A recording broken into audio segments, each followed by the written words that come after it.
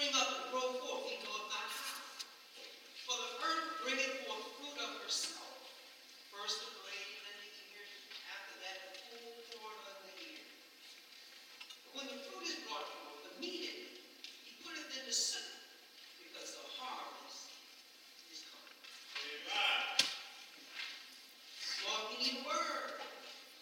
Send us a word that can change our lives for the rest of our lives. Hide little John Black behind your cross. Speak to him and through him, that your people may be edified. We ask this in your Son's name. Amen. Amen. Sermon title, The First Farm. The First Farm. Hannah lived about 7 centuries before they built the pyramids. She lived in the Fertile Crescent in an area called AME. When she was a little girl, she would spend time with the older women in her 15-person clan. They would tell her stories about the Depression. Now, we call her Depression the Ice Age. Those were rough, primitive days. Her ancestors lived in caves and dens. They were hunter-gatherers, and the winters were tough. Frequently, 2 or 3 members of their clan would die in any winter. Most of them died from starvation or disease. They lived at the mercy of nature, and nature was brutal.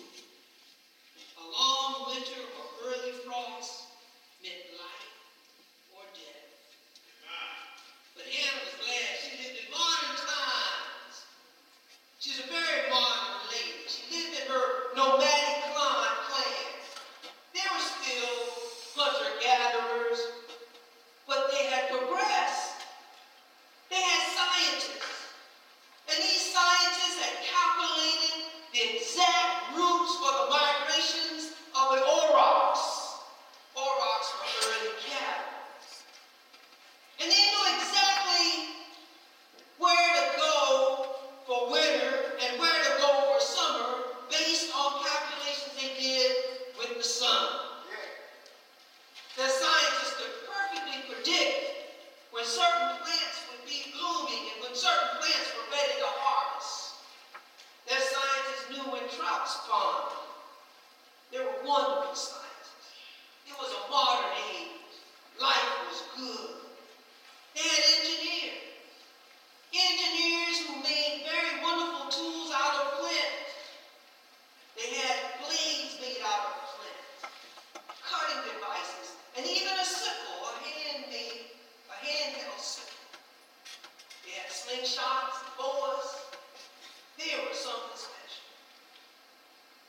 They even had contractors. Even though they were nomadic, they would travel from one campground to another campground, and the contractors built these little stone settlements that all they had to do, Anna and the girls, were to add palm branches on top of the stone settlement, and they were back home instantly. Life was good. Life was very good. And they were very modern. And they were advanced. They thank God they didn't live during those old primitive days. When Hannah was about 10 years old, she made an amazing observation. She looked at the old trash pile that they had visited a year ago. And there growing in that trash pile was a patch of wheat. And she thought to herself, she said, we did throw out wheat last year. Right here. And there it is, growing right there. That little patch of wheat just bothered her. She thought about it and she thought about it, and she snuck a little wheat away from the others. She went out to her old favorite tree. It was an oak tree. And she measured 2 footsteps away from the oak tree toward the river. And right there she buried that little handful of wheat. Guess what happened next year? She went to that same tree, stepped on her 2 steps, and right there in that very place, there was growing some wheat.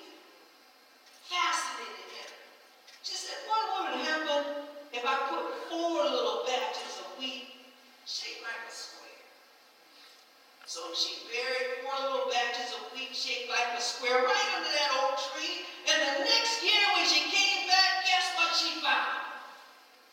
4 little batches of wheat shaped like a square. Yeah. So what would happen if I just spread the wheat out more evenly?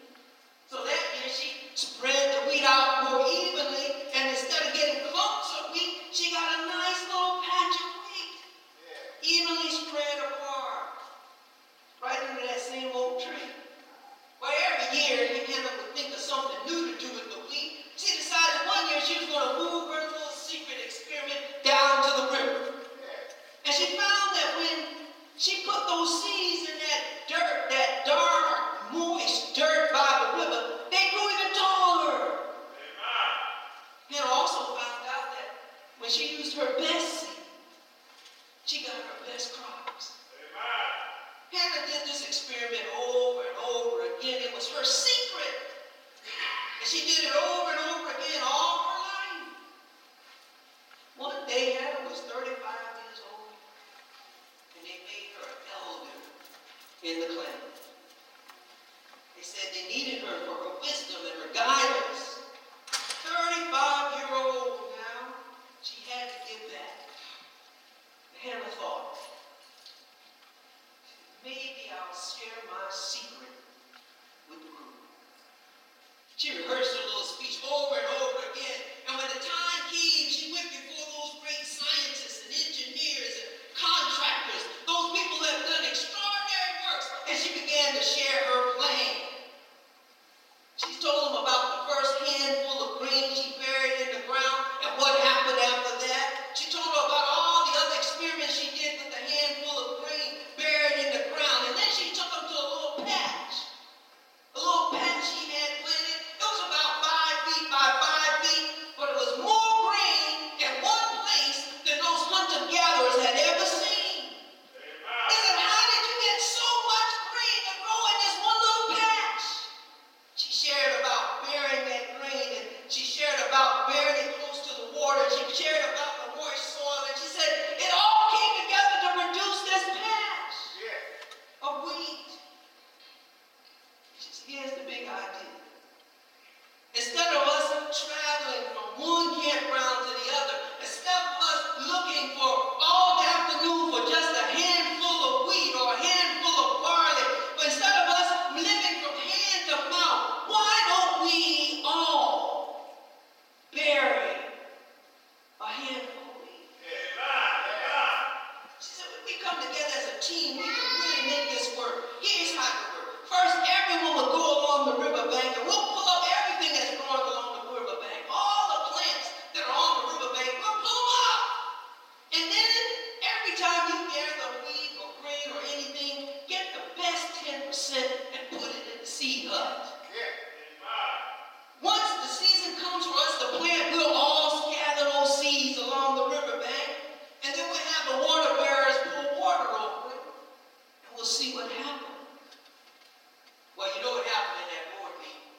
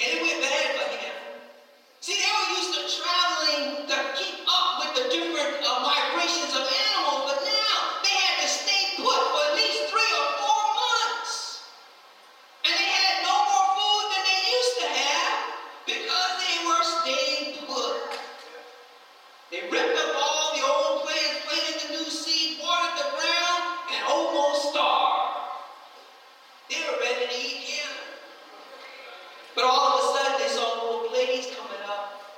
Said, the little lady might have a good idea. 3 or 4 months after they buried that wheat, they looked out in the valley, and it was covered with wheat. They had never seen anything like that before. There was so much wheat they could gather it all, and they could live a whole year without gathering any more wheat. This thing was supernatural. It was fantastic. Hannah is a genius. It was truly a miracle. They had been used to wandering from one campsite to another campsite, but now they could stay in one place. It was truly a miracle. They had spent hours just trying to gather a handful of food to eat, and now in just a few minutes, they could harvest enough food to feed their whole family for the rest of the year. It was a miracle. It meant that they would be eating when there was good weather, and they would be eating when there was bad weather. If the drought came, they would still eat. If a flood came, they would still eat. It didn't matter what kind of weather came, they would still eat because they had a harvest. Their stomachs were full, regardless of the season. Their stomachs were full, regardless of the state of the economy. Their stomachs were full, regardless of who was in the White House. Their stomachs were full because they had learned how to be farmers. Instead of getting up early in the morning and hunting for food, they're able to get up early in the morning and invent things. They discovered new machines and discovered mathematics, discovered how to write their spoken language. They explored the arts. They studied the stars. Before long, they developed something called civilization. And before long, they were practicing an even bigger word, democracy. Why were they able to do all this? Because Hannah was a farmer. I'm going to tell you something, beloved. Most modern Christians are hunter-gatherers. They live from payday to payday. They are subject to all the forces of the economy. They're subject to political forces. They're subject to all of that stuff out there. And when the economy gives them a good blessing, they get to enjoy extra. But when the economy is stingy, their backs are against the wall. Even some of them that know pretty good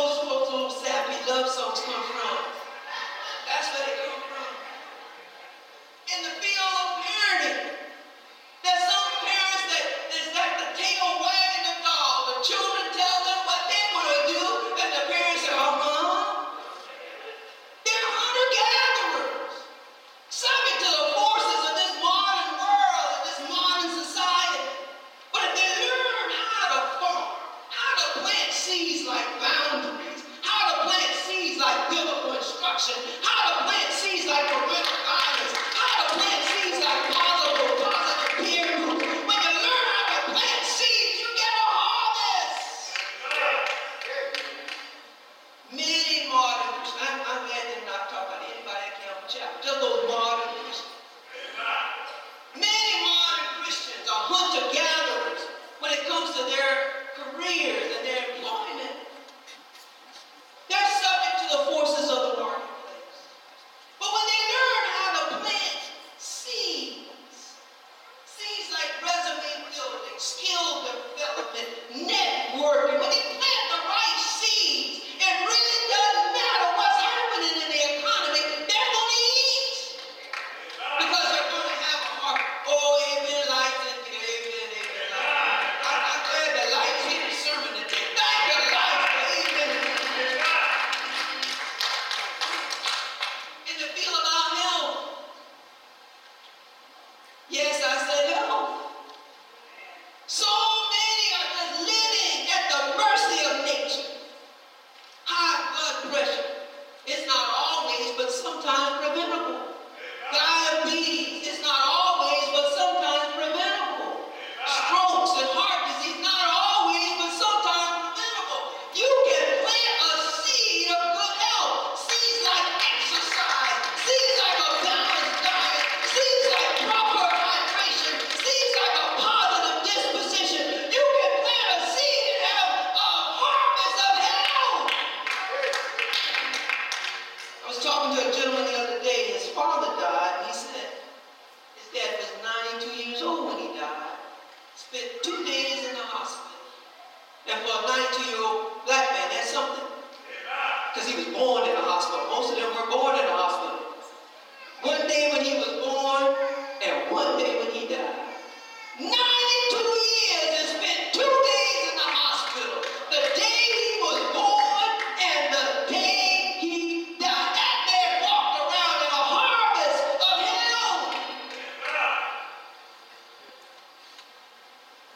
We live in a time, Reverend, you never preached something like this before. That's all right.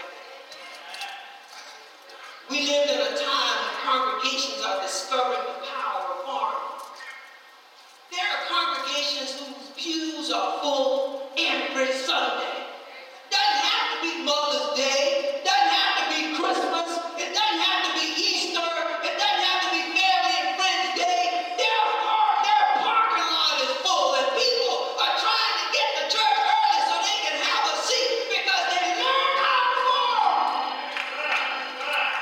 These congregations that discovered farming, they're not worried about some little mortgage on their building. They're building magnificent buildings, debt-free, multi-million-dollar campuses, debt-free, and they're sponsoring high-impact ministries. High-impact ministries like rehab centers, and high-impact ministries like family counseling centers, and high-impact ministries like teen centers, and Christian academies, low-income housing, small business incubators, impact ministry, because they learn how to farm.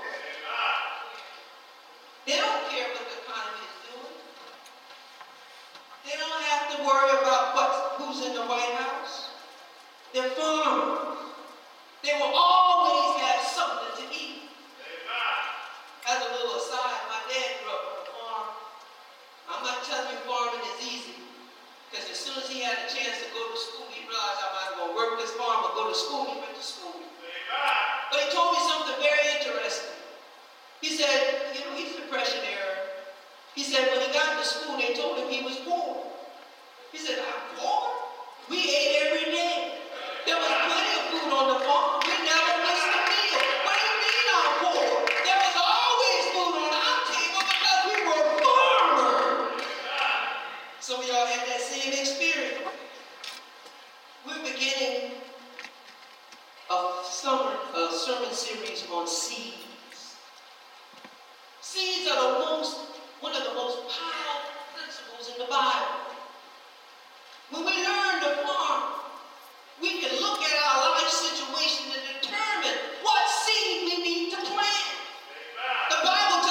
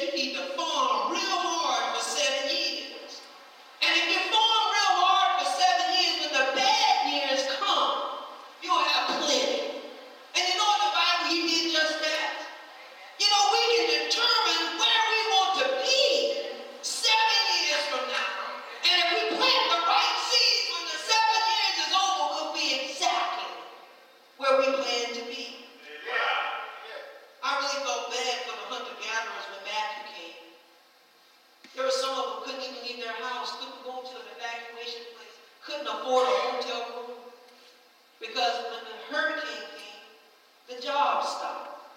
When the hurricane came, the paycheck got cut off. We have to teach not only ourselves, but this community how to farm.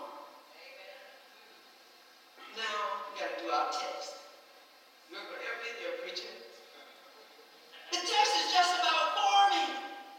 And it shows what is our responsibility and what is God's responsibility. So they said there was this man that had this seed and he just threw it. The word there is bila, to throw, like lambino, to throw, a Greek word that means like ballistic, to throw.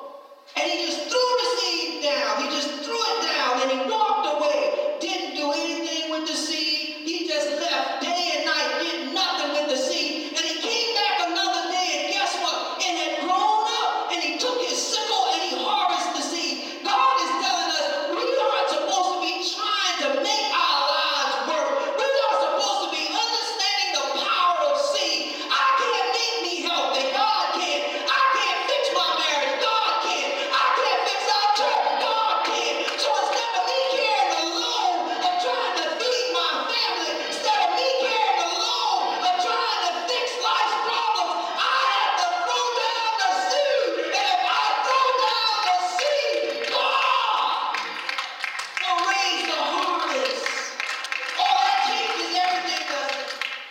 It changes everything when we realize what my job is and what God's job is. My job is simple. I plant the seed and I can even go sleep day and night. And while I'm sleeping, God is working on my behalf. God is making things happen. God is opening doors that nobody else can open. God is closing doors that no one else can close because I planted a seed. When God wanted to change the world, he said, I'm going to plant a seed. And in John 12:24, Jesus said, unless the grain of wheat fall into the ground and die, it abides alone. But if it falls into the ground and die, it brings forth much fruit. What we need to understand is that Jesus was talking about himself. He said, y'all let me die and go into the ground, and this thing is going to multiply. This thing is going to take off. You're going to see the greatest miracle you've ever seen if I just let me be the seed. And he died. And they buried him. And for 3 days he laid in the grave. But we all know the story. Early that Sunday morning, he got up out the grave.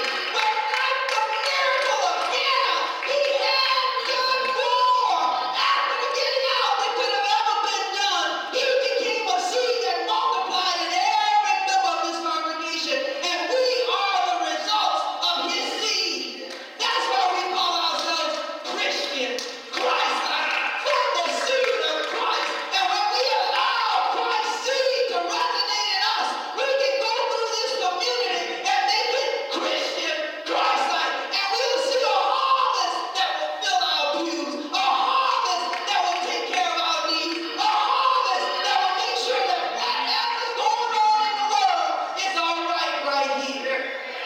Amen. Can we give the Lord praise? I'm not going to try to preach you that. Y'all say that over Trump. I don't care about Trump. I care about Jesus.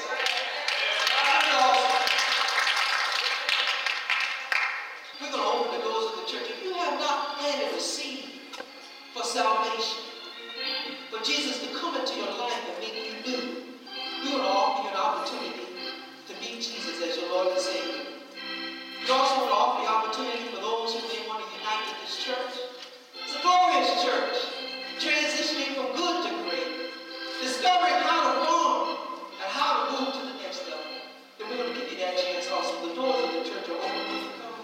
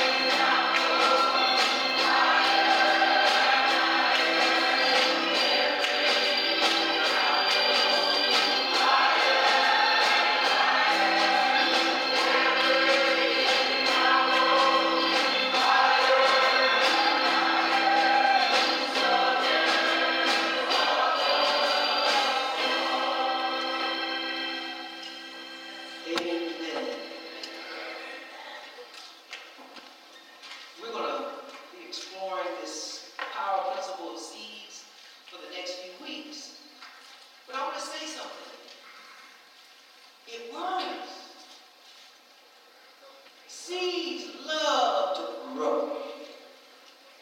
You put a seed out on the sidewalk, and it'll try to find a way to grow.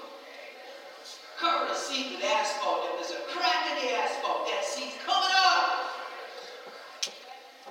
We're going to plant seeds that are going to come through the asphalt in the next few weeks and months. Happy to have with us today, Mr. Joanne Taylor. We're going to put our hands together as she comes forward and greets us.